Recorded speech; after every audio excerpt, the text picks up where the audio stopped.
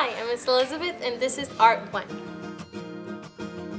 Famous Artists introduces students to a new world-renowned artist each week as a means to expose students to various art techniques and themes.